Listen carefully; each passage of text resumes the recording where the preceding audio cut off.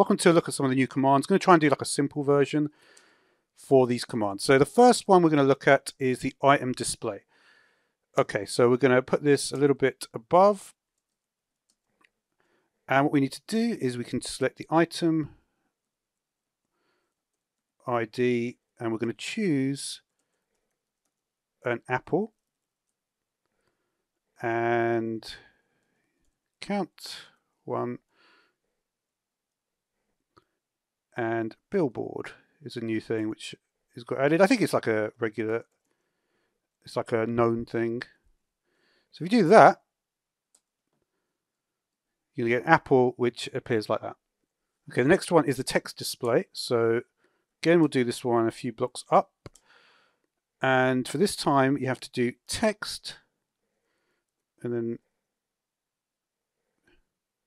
then the apostrophe is outside it. That's interesting.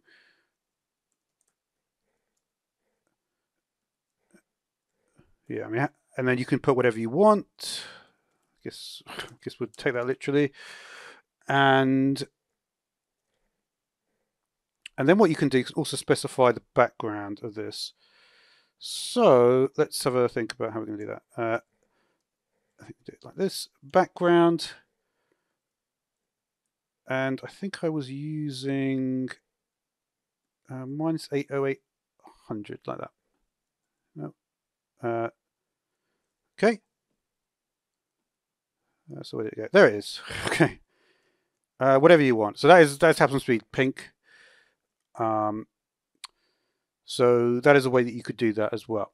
The next one is this one, which is pretty cool. This is for the block display.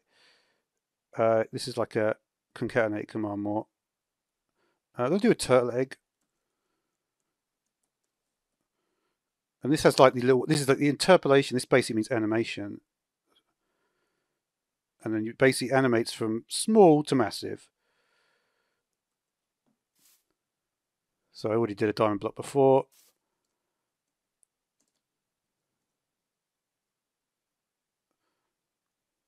And yeah, you can obviously control it like, but the good thing about this is that you can like see the different colors of the block. Like if you wanted to like, if you weren't sure what color a turtle egg was like, and you wanted to, work out, oh, I want to use this terracotta wall or whatever, or quartz or whatever, you could see it more closely like that. And yeah, so that's going to do for now. So thanks for watching.